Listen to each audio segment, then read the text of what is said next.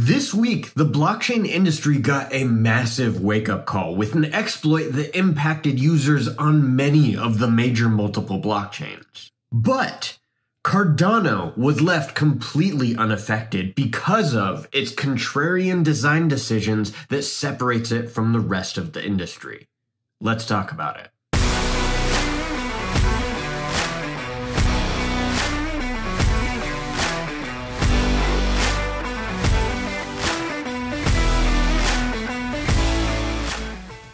Welcome to Late Game Crypto. My name is Josh and I'm here to help you find digital liberty in the complex world of crypto.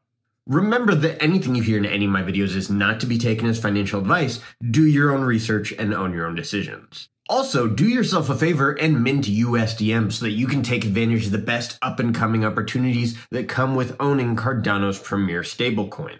Also, if you own ADA, you can join me on my mission to produce the highest yielding stake pool in the Cardano ecosystem. You can do that by delegating to me as your Cardano D-Rep and then delegating to the LGC stake pool, that's for Late Game Crypto, to start earning those rewards today. Monday morning, if you're in the US, on September 8th of 2025, we got news about a massive exploit that impacted users on Ethereum, Bitcoin, Solana, Tron, Litecoin, Bitcoin Cash, and potentially some other EVM-connected networks. The exploit was so widespread that pretty much all blockchain users were recommended to not make any on-chain transactions at all if you didn't have a hardware wallet. And even if you did have a hardware wallet, it was recommended that you absolutely double check everything thoroughly to make sure all of the transactions were being submitted correctly. That's completely insane. That's absolutely bonkers. Like, can you imagine if at this point in time, we had achieved a greater level of mass adoption, and this is the infrastructure that everybody is using? I don't think people seem to realize that this could have been 1,000 times worse, and nobody seems to care. And if you want to see the perfect demonstration of both technical and emotional insecurity, you can look to a lot of the posts that were put out by a lot of mainstream crypto communities that identified and recognized the fact that Cardano was completely unaffected by this exploit. Except the reason that they attributed it to was the false accusation that Cardano doesn't have any users and therefore just wasn't worth hacking. I mean, it's kind of funny. I'm glad they can have a sense of humor about it because I wouldn't. At first, I was a little bit upset about it, but I chose not to be because I came to the realization that at a time when institutions and major players are paying attention to the space more than ever before, Cardano got some free advertising out of this. I don't believe for a second that institutions and major players are going to be convinced that hackers just left free money on the table. They didn't go after Cardano just because they don't have quite as many bots as mainstream crypto ecosystems do. The reality is that malicious actors are always going to go after the lowest hanging fruit, and that simply does not fit the definition of what Cardano is in the industry. So if you're recognizing this as the wake-up call that it should be, then I recommend that you use my partners at Giro Dashboard to get involved with the Cardano ecosystem. Giro Dashboard is the only crypto wallet that you're ever going to need in the Cardano ecosystem. Very soon, they will be launching the Giro Crypto Card, which will allow you to spend your ADA and other Cardano native tokens faster, cheaper, and easier than any other self-custodied wallet card in the entire crypto ecosystem. You can also accumulate ADA without actually having to buy it directly, thanks to this wallet being the first ADA cashback program in the entire Cardano ecosystem that allows you to earn ADA just by shopping at retailers that you're likely already shopping at today. And if you plan on participating in the Midnight Airdrop, there will be a built-in Midnight Claiming portal so that there's absolutely no risk of clicking on a malicious link and getting scammed out of all your night tokens. So if you're looking for a place to get started in the Cardano ecosystem, Giro Dashboard is one of the most feature-rich and easy-to-use places to get started. And now let's get back to the video. Now, I want you to understand the nature of this exploit because I think that it demonstrates perfectly the difference between infrastructure that takes time to build properly and infrastructure that copies and pastes code and creates centralized dependencies and widespread vulnerabilities. All of this started with a phishing attack that targeted just one, though highly respected, developer by the name of Quix. This developer is responsible for quite a few developer packages listed on NPM, which is the default package library for the JavaScript coding language. And I guess I don't know exactly how many packages overall, but there were 18 in particular that were impacted by this exploit, and these packages put together account for about 2 billion downloads per week.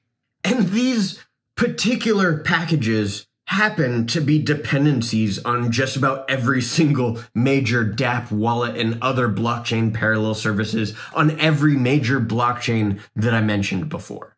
If there was ever an event that demonstrated how much of mainstream crypto is just straight copy pasta, this is that event. So what this hacker was able to do after executing a successful phishing attack, he was able to get into Quix's NPM account and push an update to all of these packages to include malicious code.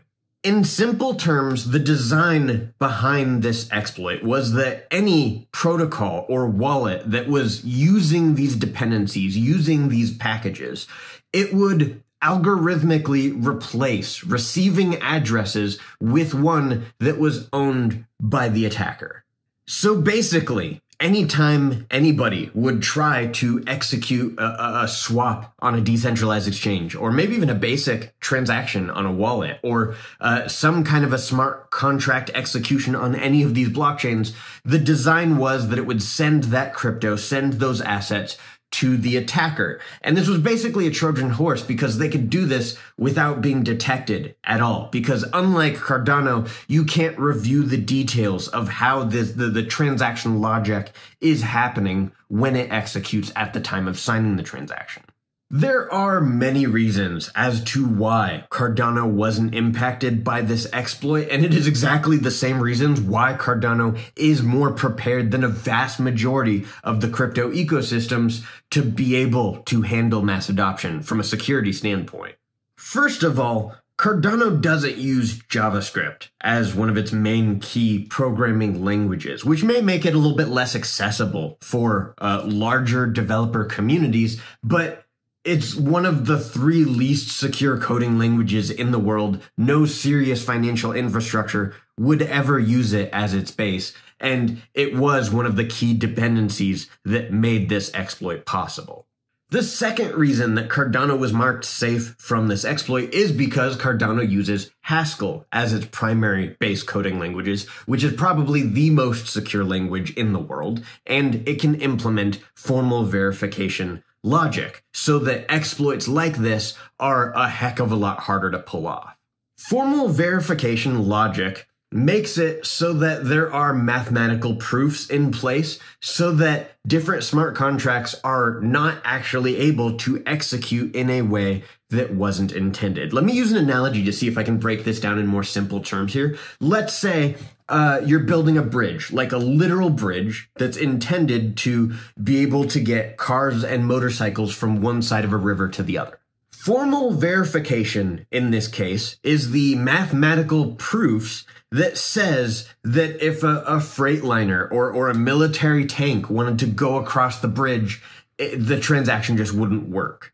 I'm always a little bit skeptical about making analogies on things that I don't actually personally understand thoroughly myself. Maybe an actual developer could come up with a better analogy for it. But the point that I'm trying to demonstrate here is that these supply chain attacks, like what we saw on these major blockchains this week, it would be not impossible to execute on Cardano, but there is a margin of error that it has to operate within, a limited window where malicious code can be hidden in order to be successfully executed on Cardano, which makes it a lot harder. And the third and probably most simple reason that Cardano wasn't impacted is, quite simply put, Cardano operates on a different address format, a different security standard algorithm for producing different wallet addresses. Some of you that use EVM and Cardano might have noticed that Ethereum ecosystems use an address format that starts with OX, and Cardano wallet addresses start with ADDR. That's kind of a little thing that's not really a massive major security feature or anything, but it is meant to demonstrate that Cardano does things in such a contrarian way. It does things so differently than the rest of the cryptocurrency ecosystems that security is a massive feature in the Cardano ecosystem because you have to take special attention if you're gonna hack Cardano. This is why I think Cardano wins in the end, because it ultimately stands out from the rest of the industry as an ecosystem that does things differently. If there's any major ecosystem that really is going to pull ahead of the rest of the crypto industry, it has to be somebody that's doing things substantially different. And I think Cardano fits that description. I hope you didn't need all of this content to remind you to check and double check all of your transactions at all times before signing, but I do hope that this helped you to understand why exactly Cardano's infrastructure is superior to EVM in so many different ways. If you enjoyed this video, be sure to hit that subscribe button and the bell notification so you don't miss any of my Cardano-based content every Tuesday and Thursday. As always, remember never to invest more than what you can afford to lose. Learn as much as you can about this space and play for the late game. Thanks so much for watching.